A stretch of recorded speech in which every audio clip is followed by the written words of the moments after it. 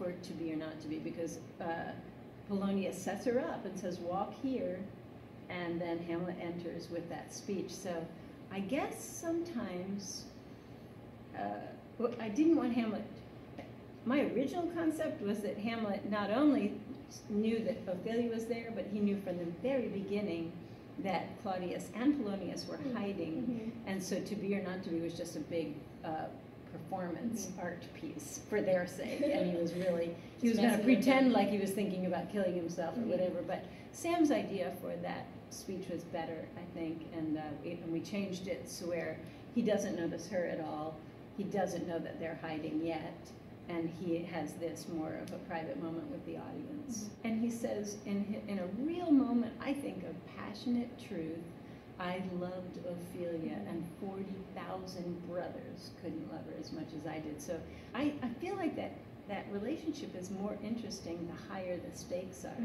And if they both really love each other, then the stakes are higher. And that just makes for better drama. Like I always tell them, just if you're comfortable, raise the stakes. Make it less comfortable, because that's just more interesting to watch, I think. So we all struggled with the idea that there was no real intimate moments between them. It's just not in the script. We hear the first contact that Ophelia has with Hamlet, according to her report, is him coming in crazy out of his mind into her room and scaring her to death. And I didn't want that to be the very first contact. So we created a little prologue where we see them actually together and you know, in a really warm, intimate relationship.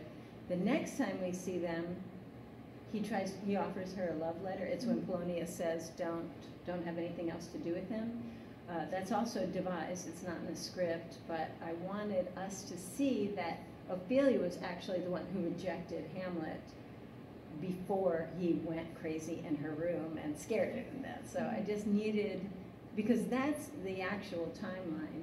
Shakespeare didn't give that to us, so we had to devise that moment. So we have just that little bit of a moment, and as any Ophelia would not want to reject Hamlet. She didn't want to be on Polonius's side, but I think the text calls for it. So we really had to work hard to find the where, how, and why Ophelia is complicit with Polonius's plans to keep them apart for a while. So in the scene with the love letters, where he's shredding her love letters, and I told her that's her life, and he's just ripping it to shreds. And so when she has to lie to him, when he says, "Where's your father?"